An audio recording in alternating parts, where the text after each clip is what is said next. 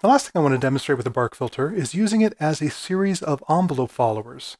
It produces a different voltage depending on the strength in each band inside its filter, and you can use this to do frequency-dependent processing, such as modulating another filter or wave folder or something based on the energy just in a certain frequency band, or my favorite application is triggering other percussion sounds based on, say, a drum loop coming into it. Let's dive into that.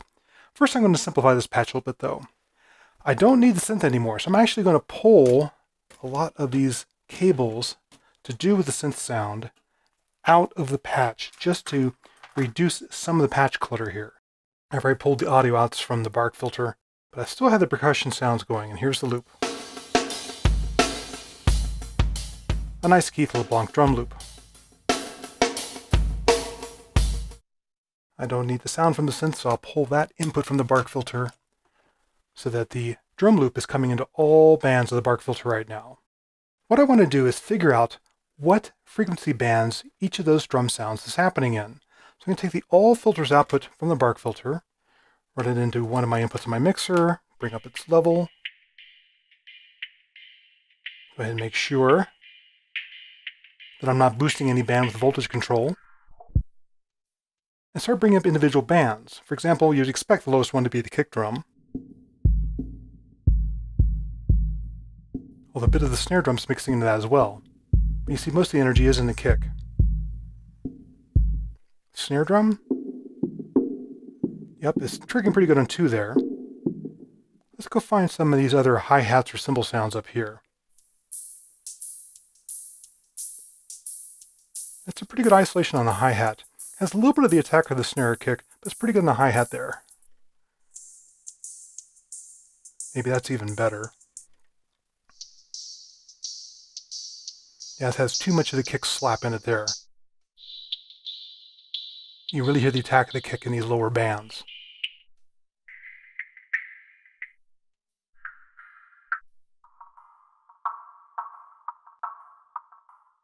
Well, that's a really good one for the snare. But you can hear how you can isolate different instruments in these bands. Oh yeah, I do like that for the snare a lot. That's even better. Okay, let's take advantage of that to go ahead and trigger some external drum sounds. I have a Noise Engineering Basimilus Iteritas and also a Pico drum from Erica.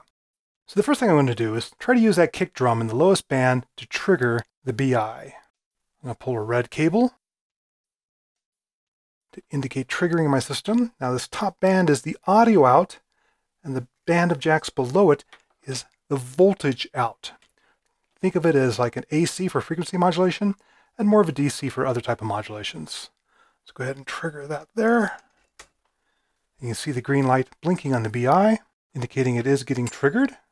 Then let's bring the audio down from the BI into one of my inputs here. There's the original drum loop.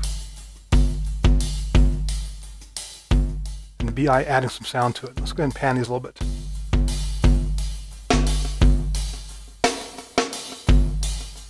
Maybe pitch down a little bit.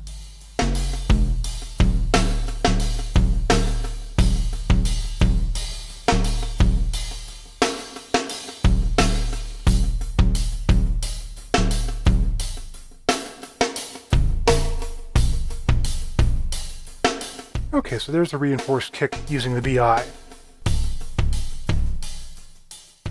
Now let's go for that hi-hat sound and see if we can go ahead and trigger, say, the Pico drum with that. Now it is a pretty weak signal. Let me see if I take just the envelope out and go into one of the Pico's trigger inputs. Oh, I am getting enough CV there. I don't think I need to process the signal anymore. If I had to, I would have boosted it with something like the Levitate, which can multiply a signal by ×2. Looks like we're getting good trigger up there. Let's see what sort of audio we're getting as a result. I'll pull an unused audio output here. Bring up Pico.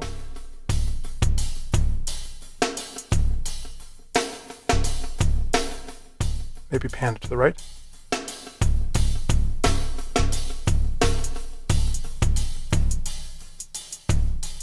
There we go. It does sound like we have a little trouble with multiple triggers here. Let me go ahead and isolate just that. Yeah, that's happening because currently I have no smoothing of the signal coming out of the envelope follower.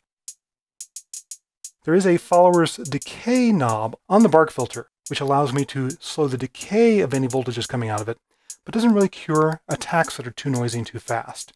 So to do that, I'm going to use some sort of trigger processor. For example, I quite often use a gate delay, such as the one built into the Roland 572, not to delay the gate, but to add a fixed amount of time to it to hold it off from triggering too fast. So let's take that patch cord running to the Pico Drums trigger input, take its output from my gate delay, and feed into the gate delay that band's envelope follower. You can already hear how the Roland 572's gate time parameter is holding off retriggers to get rid of some of those spurious ones. If I knock it down to its bare minimum setting, it's still capturing a good number of the triggers, so I think that's going to work. Good, that's an improvement. Our added kick, and the original drum loop. Might pitch that back up again.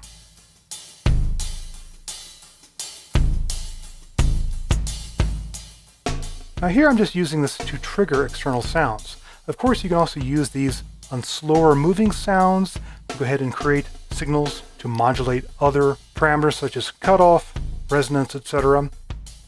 Or again, you can go ahead and use the direct filter audio outputs as FM outputs.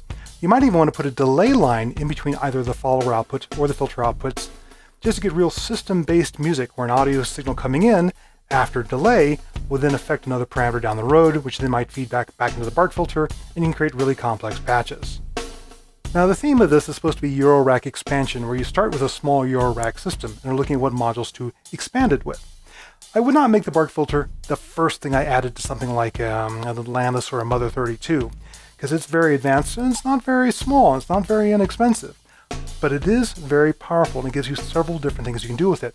It's good for a large system where you can take advantage of all of these voltage ins and voltage outs and audio outs to create system type patches or things that are much more complex or much more subtle. So do keep in mind that you might want to eventually get down here down the road to create more complex patches out of your ever-growing modular synth.